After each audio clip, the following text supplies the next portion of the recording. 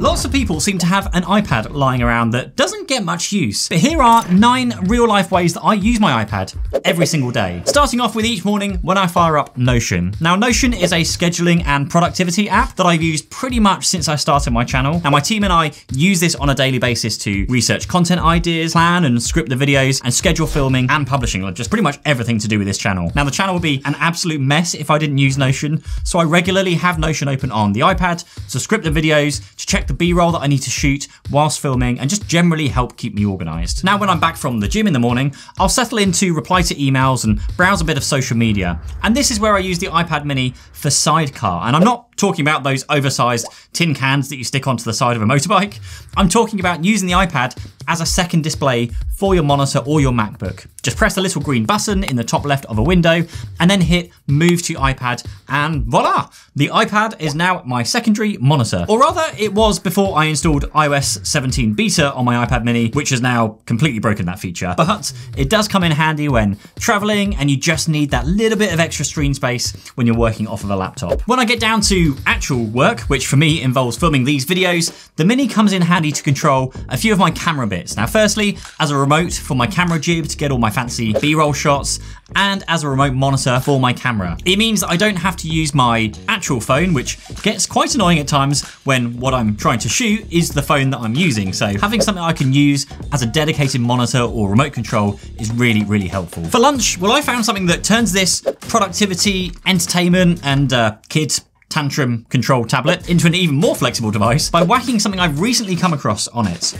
And as shown here by my glamorous assistant, well, me. So as you might know already, I'm a bit of a home automation fan. Now, video coming out soon, so subscribe if you want to see that one. And although I got a mixture of Android and Apple devices all around the home, I had this clever idea a while ago to use the iPad mini as this central control hub thing for my home, which has actually now ruined the battery on my old iPad 2. But first, let me just explain here. I wanted to mount my old iPad mini 2 to the wall in my house, and I came across this magnetic charging mount from a company in the US, but they didn't ship to the UK. So a friend of mine from the US shipped me over the iPort. I paid a ridiculous amount for shipping. I proceeded to dig out a hole in my wall to fit this mount into the wall in my hallway, and this works really, really well for a while.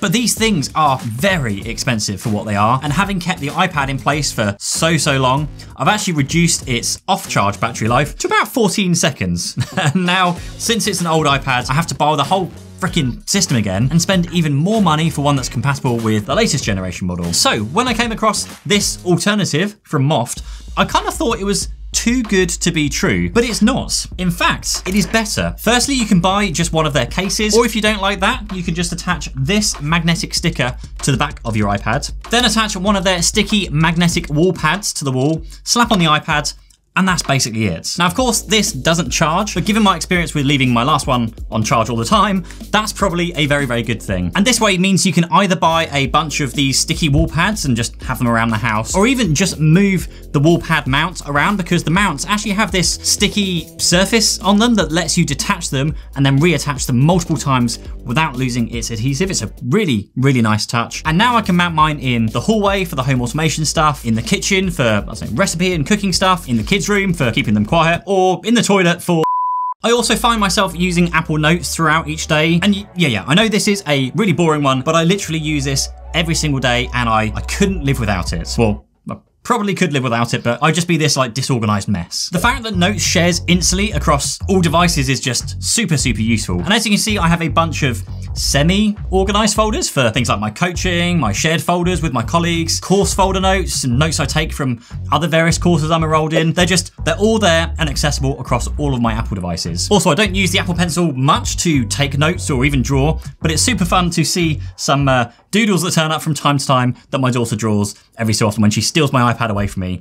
Always puts a really, really nice smile on my face when I'm meant to be working. Now, on that note, and what a fantastic segue, it's almost as if I plan my videos. The next way that I use my iPad mini every single day is to keep the kids entertained. Now, yeah, I know it is a contentious point, and before I had kids, we always said we'd, never give them an iPad, but reality check, sometimes parents just need some breathing space when they're out and about with their children, out for dinner, and the kids acting up, iPad mini. Long car journey and kids asking a million silly questions, are we there yet? iPad mini. Trying to get some household chores done and kids hanging onto your leg like a limpet? iPad mini. Now, I am exaggerating a little, of course. Are you kidding? They're always like that. I need 20 minutes when no one comes near me. And of course, it can be used creatively for kids as well. Like, they particularly love the Apple Pencil and the notes pages just to let them draw to their heart's content. And this is where you should really get a Paperlike fitted to your iPad. Now, this is one of the first things that I get for any iPad, and not just because they're the sponsor of this video, but because they genuinely make the iPad feel more like paper when using the Apple Pencil. Now, rather than the pencil gliding across the smooth glass, it adds that little bit of resistance that you get when actually writing on paper, and it makes all of the difference. And now with their latest Gen 2 Paperlike, it also does a really good job without any noticeable changes to the screen like their previous generation. So even if you have an older generation Paperlike on, I'd really recommend checking out the 2nd gen version, as it is quite the upgrade. And if you grab one using the link down below, then you'd also be supporting this channel, which I'd hugely appreciate, of course. And I'm gonna try out something new here as well. If you're watching on a TV, just grab your phone and scan this QR code, and this will take you straight to the right place to buy the Paperlike. So yeah, do check them out, and a huge thank you for Paperlike for making an awesome product. So once the kids are in bed, there are a few ways that I use the iPad mini. Now, the first came to me unexpectedly, actually, as I was watching the latest Avatar film whilst trying not to wake the rest of my family up. So if you grab a pair of Apple headphones, now this works with most of them, but I grabbed my Apple AirPod Maxes as they're just far more comfortable to use when sitting still. Then just play any movie that has a decent surround soundtrack to go with it, and just be blown away with what is basically a Dolby surround cinema system in your home, but in your head, in your headphones. When you're out and about, you know, traveling or an airplane, you can still get that. Now, this sounds very close to my actual home theater 5.1 surround system that's like hooked up my proper TV. And all of this combined just makes it possible to watch, you know, your favorite shows on a smaller screen and in various different locations, but still with a huge soundstage. And if you are listening with transparency enabled, then you can hold a full-on conversation with someone next to you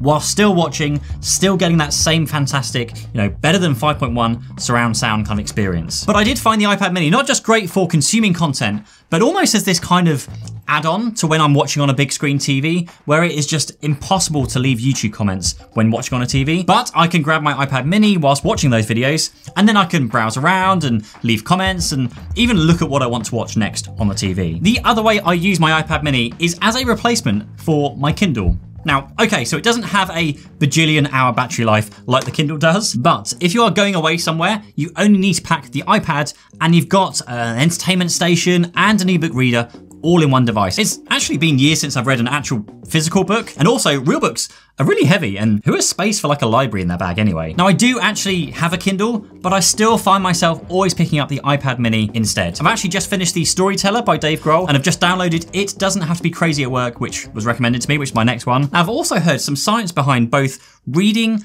and listening to a book on Audible at the same time as a way of actually remember what you've just read / listened to. So there's a fun little fact there for you. And you can do all the usual ebook stuff on the iPad too, like highlighting and consolidating notes, which is all super useful if you're kind of like me and often forget things that you're reading. And that brings me on to when I'm not reading, watching, or working on something, which I'm slowly getting better at. I like to play a little bit of Clash Royale and a few other games, and I love playing games on this bigger screen. It's far better and far more enjoyable than playing on like a smaller iPhone screen or something. Now, I'm not one of those people that has, you know, thousands of games installed. I just don't have time between family and work and days out. I normally just get fixed on one game. Firstly, it was Clash of Clans, where I kind of got stuck around Town Hall level 11 or 12, I think it was. Then I moved on to Clash Royale, and I've never really moved on since then. Now, that said, I do also have an app called Flowkey installed, which is this piano app where you can follow along with sheet music to learn songs. Little known fact about myself, I actually taught myself to play piano around, must have been like 15 years ago. And I've also played the drums since I was literally about like 2 years old. And before kids, we used to have a baby grand piano in what was a pretty tiny living room.